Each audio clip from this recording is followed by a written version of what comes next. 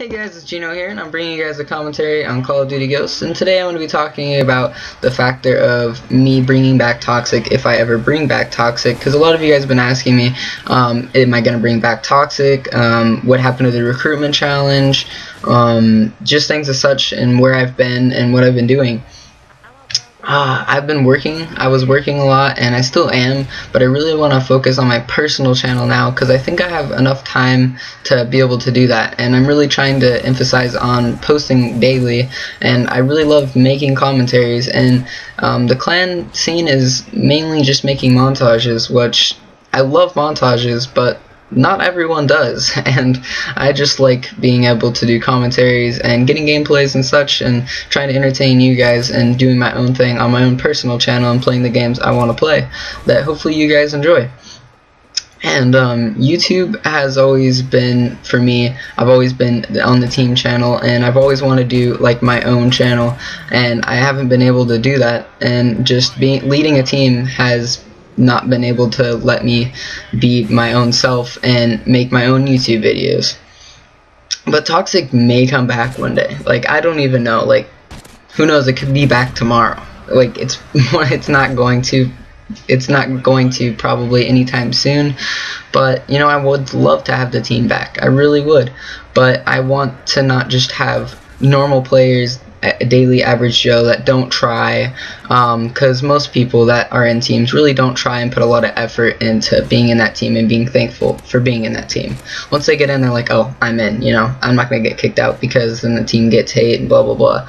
But I want team members that are dedicated to the team, and maybe I'll find them along the way of being solo, and maybe they'll want to start up the team with me, and maybe I can find other commentators and such that want to do the same thing, and other snipers that want to do the same thing as I want to do. And you know, if you want me to join your team or something, I'm really not looking for a team right now. I'm just looking to be on my own and upload my own kind of videos and do my own thing. And I love sniping, and that will always be key to my channel, but I also want to do other things with my channel besides just sniping, because I want to be a sniper, I want to be a gamer, and I want to be a skater. So but I'm also going to be doing editing tutorials and so much other stuff that I really want to do. I'm really emphasizing on doing daily videos, as I said. But when Toxic does come back, I'll make sure to assure everyone that it is back, and that will probably be announced on my channel and the clan channel, of course. And but more likely it's not going to. If it does, you know, that would be great, but I really want to focus on my own personal channel for a long time, you know, at least a year or so, because I've spent a lot of time on just the team, and I would love to do videos on my own channel like every day, because that's what I think would be most beneficial for me. And I know that sounds kind of greedy and everything, but I couldn't let anyone else lead Toxic. Like I said, I was the overall leader, and the co-leaders that we had were not as active as I wanted them to be.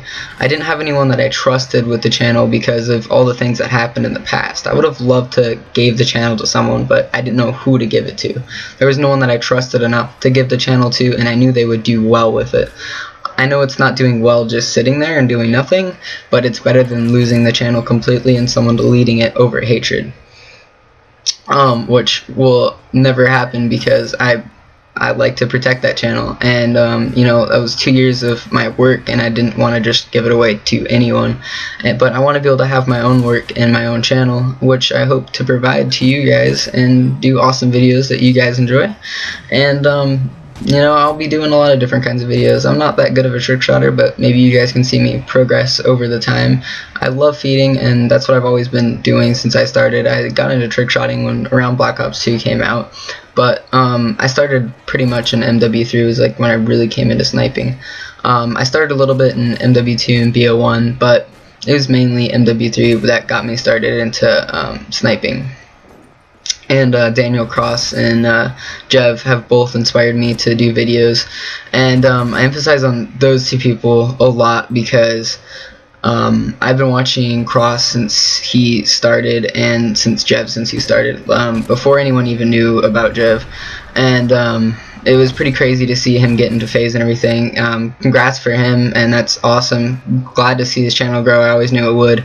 And you know, I just hope that I can be able to maybe be successful as that one day. Anyways, guys, I hope you guys enjoy all of my commentaries, even the ones where I just ramble on like this. But anyways, guys, if you guys enjoyed, please leave a like for the video tomorrow. Alright, this is Jeno. I'm out. Peace, guys. Oh my god.